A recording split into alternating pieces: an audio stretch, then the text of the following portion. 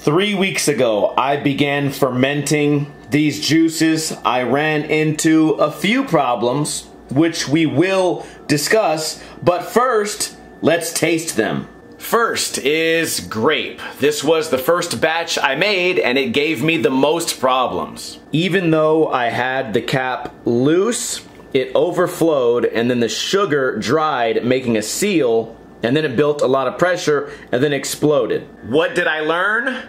Don't fill it up so much, and maybe look into trying an airlock next time. Details in the description. Let's smell it.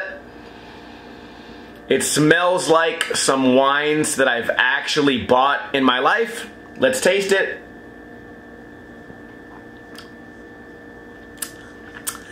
This tastes exactly 100% like some cheap wine that I've bought at the store. First wine is a success. Second batch, cran raspberry. This jug got kind of weird on the top. I don't know what that is.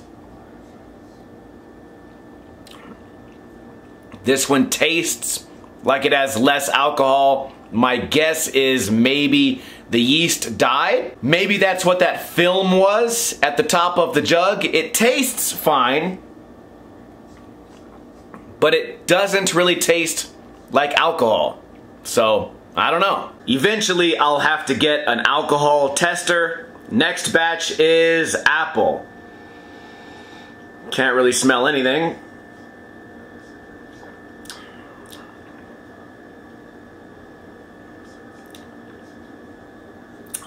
My least favorite so far. It tastes kind of like an Old English, like a malt liquor with a little bit of apple flavor. So far, not my favorite taste, but this batch probably turned out the best because the jug didn't explode. And there was no weird film on the jug. Moving on, cranberry watermelon.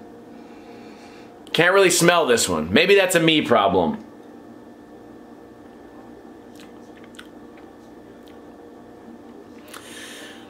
I don't know if it's the apple from the previous taste, but this one also kind of gives me a malt liquor vibe. So again, not my favorite. Kind of weird that my two favorite flavors are the two jugs that exploded. Maybe, you know, maybe they didn't ferment barely at all. Maybe that's why I like them. We're gonna have to try this again. But what will we improve? First thing, next batch, I'm going to fill the bottles about this high. These two got filled higher, and that's why we ran into some problems with them overflowing. Second issue is the yeast. I used regular active dry yeast, like for bread. Next time, I'm either going to use distiller's yeast or wine yeast, because I've been reading it will give me a higher alcohol percentage, most likely. Final improvement, instead of just putting the cap on barely like that, I feel like I'm just inviting mold or germs, so I'm going to invest in some airlocks.